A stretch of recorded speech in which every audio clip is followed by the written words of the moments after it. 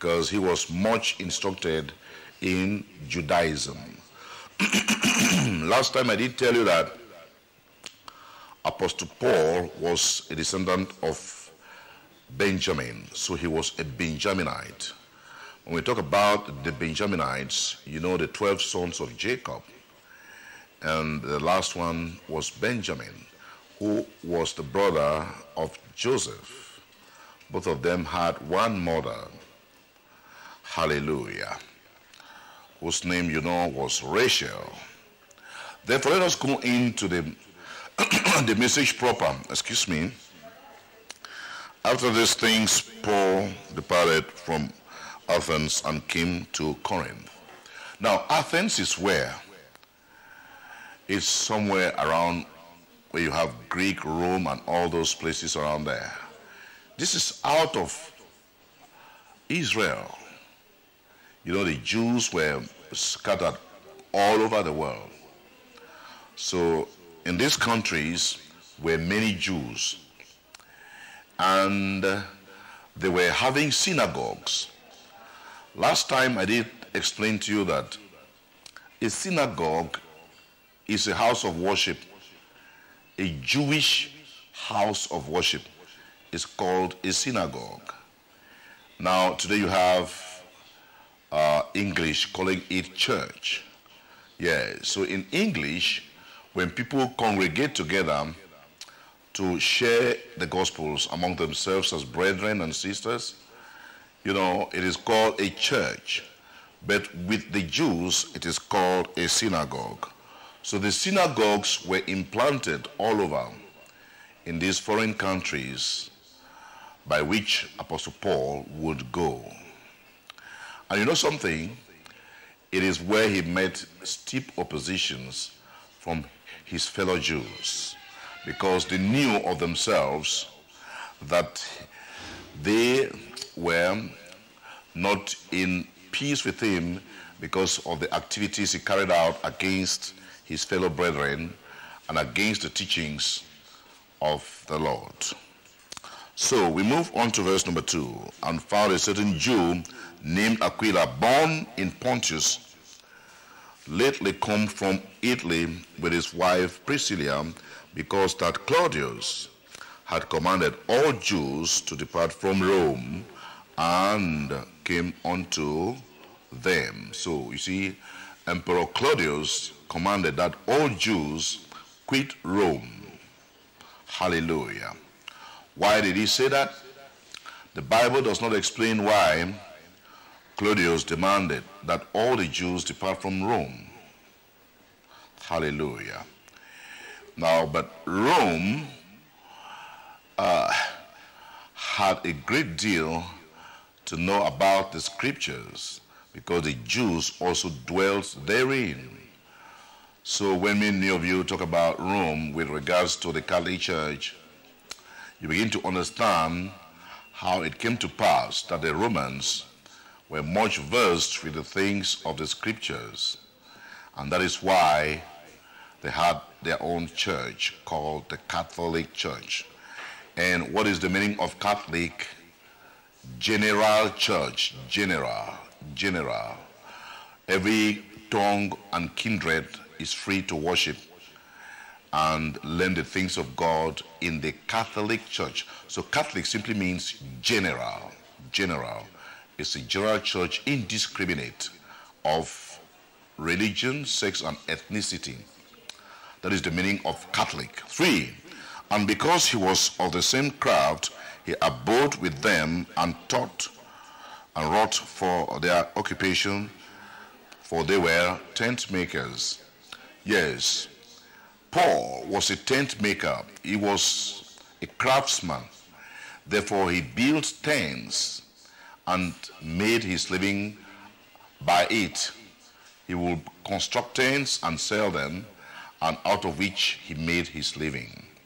And that is why Apostle Paul never at any time was telling the people to make offerings and whatever for him to sustain life.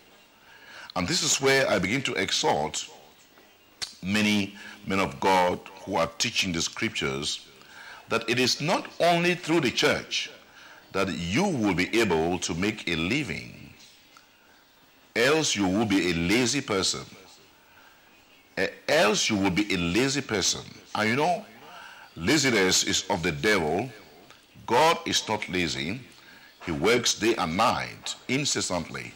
So if you are a real born of God and you are a real man of God, you will not depend solely on the monies which are put in the church coffers to develop the word of God or to move further in the world.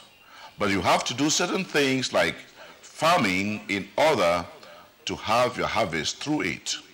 You cannot only be blessed by the people, but God blesses you in diverse ways, in different ways. You may have a pigsty, and God will bless you for it by protecting your swine, and they will get more of them, and you can also keep other beasts that you can grow up, cattle and so on, and God will bless you for them. You can equally become a farmer having huge plantations, and there also God will bless you for it. So it is wrong practice for men of God to think that it is only what is put on the altar by the congregants that they can make a living. This is very bad. And that is why I have seen in many churches, those who are teaching the gospel are very, very lazy. And now when people come to put money on the altar, on the offering purse, their necks are so big to swallow it quickly. And that is why today you have a great deal of upheavals among Christians in various churches, especially in Cameroon, where you have some embezzlers of church funds. Some of them go and buy a car at 60 million and have taxis on the way, simply because they, being pastors, they were exalted to certain high offices in the church, and then they became great thieves within the church periphery. Hallelujah. This is unwanted.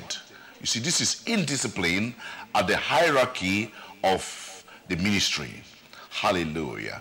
And before the people, you appear to be so clean, so good, so nice, so holy. But inwardly and secretly, you are rotten.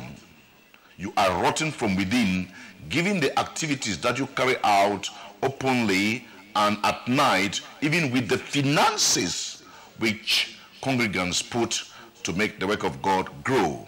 You transform it into your personal possessions, and you begin to buy things to make yourself look very, very grandiose. Personal aggrandizement, which makes you move into pride. Hello, you listen to me. Many of you are men of God out there, you know what I'm talking about. God is not happy with you. I need to tell you this, God is not happy with you at all. And many of you who sit on the pulpit, and when there is time for offering, you yourselves don't get down from the pulpit to put a dime in the offering purse, which is also very, very wrong. I'm here to castigate those wrongs. That is my mission. That is my mission. The Lord gave me the mission to castigate wrongs which certain fellows of the household of God do. It is wrong. You don't give anything, but the poor congregants give the money, and you transform it into your personal pockets, and you use it for your personal gains, which is wrong, thereby leaving the young and the old congregants in total despair, and they begin to talk ill of you, and they begin to write letters against you, subdividing them to many nations in the world, castigating your attitude. You need to change this. You see, because my Bible taught me that what men say, heaven will say it. What men bind, heaven will bind it. What men lose, heaven will lose it. So therefore, if the people keep on castigating you before the eyes of the people, giving you a greed for money, the Lord also castigates you. 7, and they departed thence and entered into a certain man's house named Justus, one that worshipped God, whose house joined had in the synagogue. Now herein, there is something which, just as I would understand, he did. He alone and his wife did not go to church. His household, which means his children, his grandchildren, and whatsoever were in his house, they enjoined themselves into the synagogue. Now, but what do we find today? Many parents go to churches keeping behind their siblings, which is not acceptable. It is not acceptable at all. You go to church, mama, you go to church. Papa, you go to church. You keep your children at home. It is not acceptable. It is not correct. Jesus does not like that. You need to make sure that the children also go to church and the what we call Sunday school. You know, when you start teaching your little child the word of God, even if he were old or she were old, she will not, I repeat, not depart from it. But when you leave your children back at home, they begin to do things which are unholy, and they begin to meet friends that will lure them into doing things which will destroy their characters, and hence they become thieves and banger smokers, marijuana smokers, and dealers of cocaine, heroin, and all the likes, which destroy their lives, and some of them become insane because of those drugs. Parents, do you hear me? Parents, are you listening to me? I'm talking to you, parents. You don't need to keep your children at home when you are congregating in the church. Yes, you not need to. 8.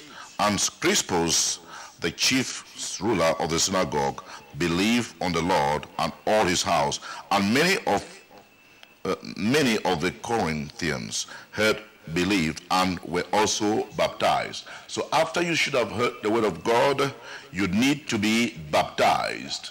The baptism of repentance. John's baptism. Hallelujah. But the last time I did exhort you to understanding that that is not the only baptism that you, sons of God or children of God, you need.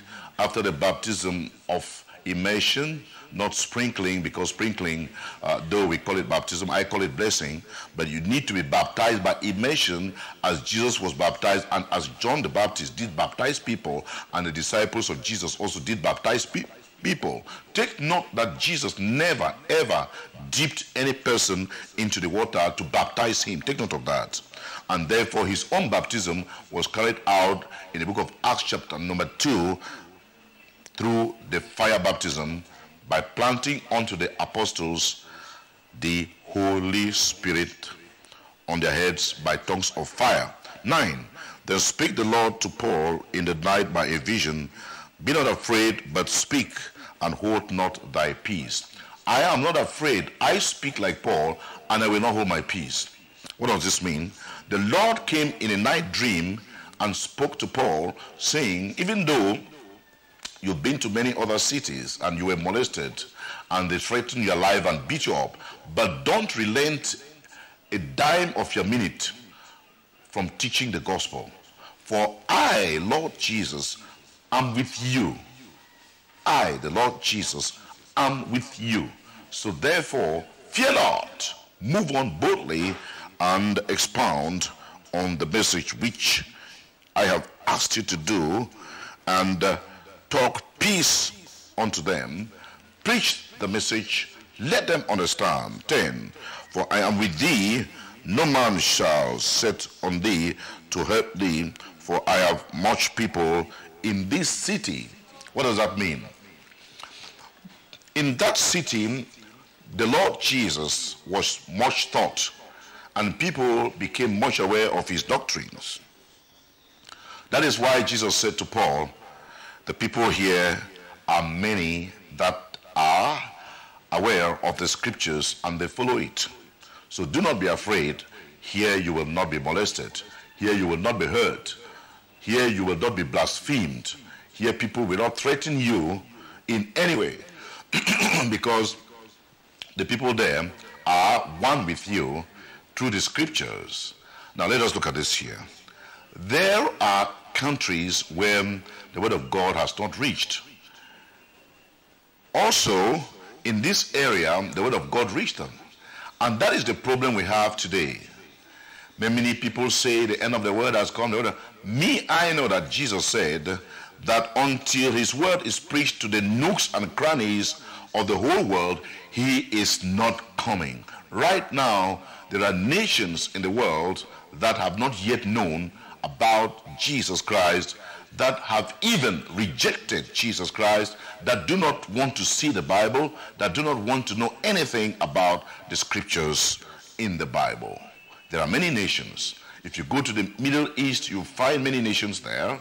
If you go to China, you'll find many nations there. Especially in Asia, many nations there kick against the scriptures. Hallelujah. So the Lord said, until the scriptures are preached unto the whole world, his coming is not going to be effected.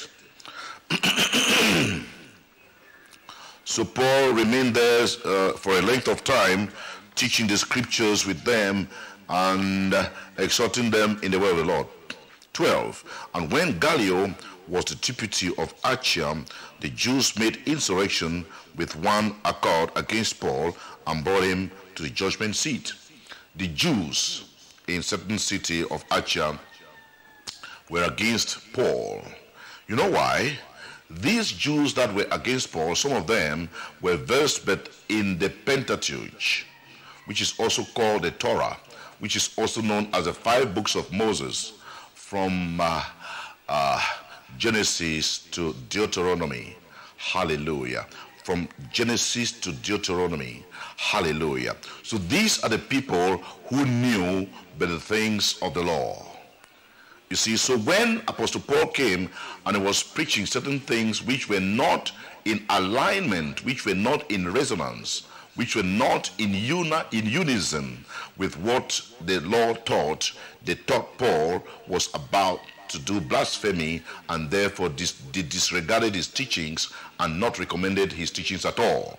And that is why they made an insurrection against Paul. And in 13, saying, this fellow persuaded men to worship God contrary to the law. They knew that they were worshiping God, but the law here is referred to the Torah, the Pentateuch, or the first 5 books of Moses, which God inspired him to write, even from Mount Sinai, as he went there and delayed several days. Hallelujah. 14, and when Paul was now about to open his mouth, Gallio said unto the Jews, what? Hey, you Jews, you are bringing this man unto me that he is a criminal. What offense has he done? So then, let us see. Gallio said unto the Jews, if it were a matter of wrong or wicked lewdness, O ye Jews, reason, would that I should bear with you. He said, if it were a matter of evil that Paul had done, he, Gallio, will reason with them to punish Paul. But he did not find anything which was a matter of crime that he could punish Paul for. And 15, but if it be a question of words and names of your law, look into it yourselves. You see, Gallio referred them back to the Pentateuch. He said, you have the Pentateuch. You have read it. It is your scriptures, you as the Jews. Therefore, reason with Paul with regards to the Pentateuch, with regards to the 5 books of Moses, and reason with him in that direction. I am not a member of your Jewish teachings, therefore I will not handle the situation that you've brought before me. So he rejected them. He said, your plea before me, I will not take it at all. You reason with it according to your scriptures. 16, and he drove them from the judgment seat. So he drove the Jews away that were standing to consent against Apostle Paul. 17, then the Greeks took Sosthenes, the chief ruler of the synagogue, and beat him before the judgment seat, and Gallio cared for none of these. You see, so the Jews took Sosthenes, who was the chief of the synagogues, and beat him before the presence of Gallio, and they departed. But Gallio did not bother at all, because he did not share in the teachings of the Pentateuch. He said, this is not of my own knowledge. I'm not partisan to these teachings. Therefore, I will not do anything, even if you beat your brother Sosthenes of the synagogues. Hallelujah. 18, and Paul after this tarried there a good while, and then took leave of the brethren and sailed to Syria, Priscilla and Aquila going with him. So he left them and went with Priscilla and Aquila for another journey, and so on and so forth. 19, and he came to Ephesus and left them there, but he himself entered into the synagogue and reasoned with them. So he went also to these countries again that you've just learned here and started teaching the gospel and reasoning with them. What does that mean? When we read the scriptures, we need to meet other people who are much versed with the scriptures in order to reason with them. So do not just read the Bible and say you've understood, but you need to exchange your understandings with other people in order that you may be able to understand the things of the scriptures better.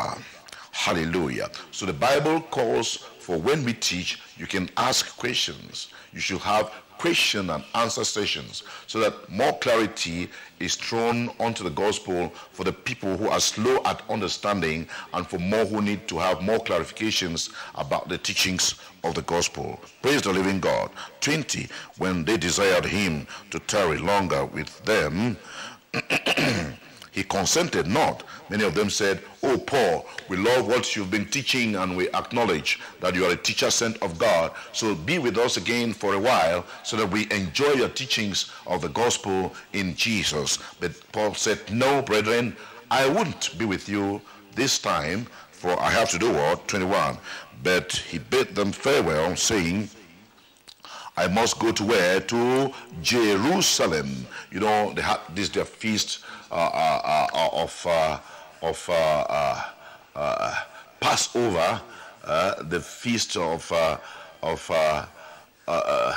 the living bread and so on, and all those things. They have many feasts in Jerusalem to commemorate the works of God in their lives. And therefore, Paul said, "No, I must go to Jerusalem to eat the feast of the Passover." Hallelujah. Many of you wouldn't know the meaning of Passover, but some time ago I did teach about it. You want to know about Passover? Okay, write an SMS to me asking what is the meaning of the feast of the Passover, and I will answer you verbatim. Hallelujah.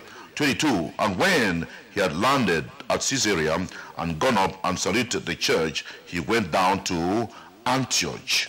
He returned to Antioch. This is the city where the followers of Jesus were first called Christians, because in Antioch they saw that the disciples of Jesus, who later on became apostles, were having the characteristics of Jesus. They behaved like Jesus.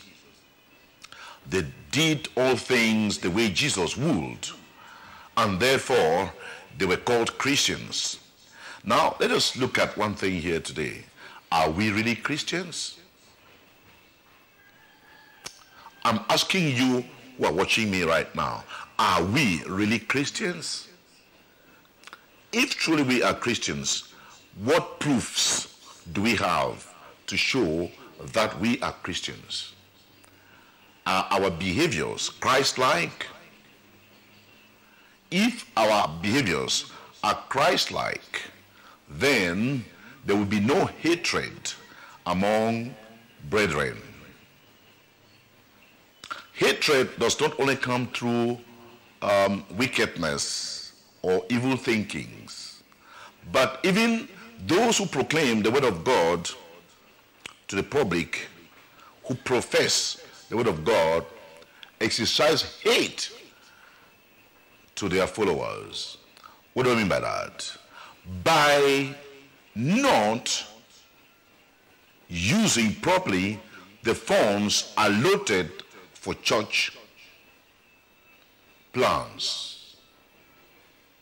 Listen to me very carefully.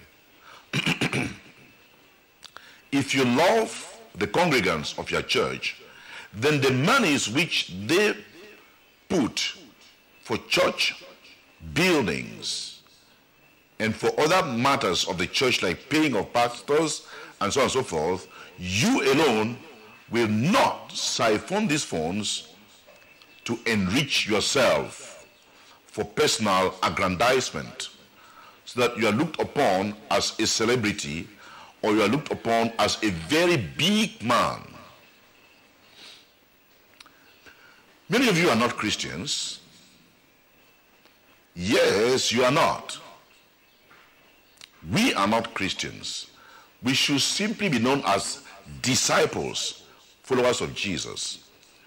But following our behaviors, following our behavioral patterns, we are disqualified from being called Christians. Nevertheless, it is a worldwide appellation which is already accepted, and it cannot be reversed. But we carry out these names in vain. We carry out these titles in vain, total vain, because we have not stopped blackmailing, we have not stopped stealing, we have not stopped doing the things which are irrelevant before the sight of God and before the sight of Jesus Christ. We have not stopped them at all. We are still doing them, and we exercise hate at the uppermost levels of the hierarchy of the church. You've heard that some pastors poison pastors. You've heard that some men of God kill other men of God. Some men of God do a lot of grievous things that vex Jesus Christ. I'm here to point out these things to you if you've never known them. And if you want to stand against me, face Jesus Christ, because heaven and I, we are majority. You can't defeat us at all. In no circumstance. These things that we are doing at the higher levels of the church organs make us totally non-Christians at all. We are non-Christians at all. Yes, we put on good apparel to appear before the people that we are real men of God. We speak good English. We quote the Bible very well, but deep in us, Christ is null and void, and we don't have a place of Christ in us. You are teachers of the gospel. What I'm saying here is that I'm not judging you, but look upon yourselves unto see whether you are a Christian. Let's examine ourselves. Are we really Christians? With these behavioral patterns that we are exhibiting to the congregants, we are not Christians at all. Yes. So, that is it for us in Antioch 23. And after he had spent some time there, he departed and went over all the country of Galatia and Phrygia in order strengthening the disciples. So, as a church planter, he went to Galatia, Phrygia, and so on, repeating the teachings that he has left unto them so that they will not change and follow up vain doctrines, vain teachings, which will not take them to anywhere. As Apostle Paul was a church planter, he will revive the people again and again, strengthening them in the things of the Lord. 24, and a certain Jew named Apollos, born at Alexandria, an eloquent man and mighty in the scriptures, came to Ephesus. Apollos was born in Alexandria. Now, geographically, the question is, where is Alexandria? Alexandria is in Egypt. Alexandria is one of the cities in Egypt. It is a very big city in Egypt, wherein Apollos was born, and he learned the things of God in Egypt. You see, Egypt knows Jesus Christ very well. Egypt knows Jesus Christ very well. Many Egyptians are versed with the things of God, and you have many Christian churches in Egypt. You can now see. You remember when Herod was about to kill Jesus, and the angel of the Lord, even Gabriel, went unto Joseph and made him understand what was the secret of Herod against Jesus in a vision, and told him to carry the baby Jesus down to Egypt, for he would be killed. So Joseph and Mary took the camel and moved down to Egypt to save the life of baby Jesus. And there are many things that happen in Egypt which scripturally in this Bible are not written. There are great miracles that Mary, the mother of Jesus, did, and There are great miracles that baby Jesus did. That if I should begin to tell you these things, we may not leave this teaching today.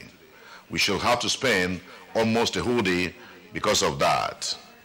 So therefore, that is it. So Alexandria is a city in that. And 25, this man was very much versed with the things of Jesus, but he was only versed with the baptism of John. That is how the churches also are today. They have only the baptism of John. Come and be baptized. 26, and he began to speak boldly in the synagogue, who went Aquila and Priscilla head of it, and they said, oh yes. So Priscilla and Aquila were more vested in the things of the scriptures more than him. And so they called him by the side and said, okay, there are certain areas that you teach, but you were not much versed with them. So let us give you more clarifications unto them by the grace of God. Hallelujah. So teaching the scriptures is a grace. Not everyone has the grace to teach the scriptures well. Not everyone. Hallelujah. So it's a special grace for someone to teach the scriptures well. 28. For he mightily convinced the Jews, and that publicly, showing by the scriptures that Jesus is the Christ. So this man was born in Alexandria, went again to these cities and taught the things of God, making many of the Jews believe that Jesus is the Christ. Hallelujah. Hallelujah. So you can now see that that is the word of God which you have heard this morning, and I wish to praise the Lord for it. While I'll be cutting off a few minutes to breathe a little and return, therefore keep up until I come back.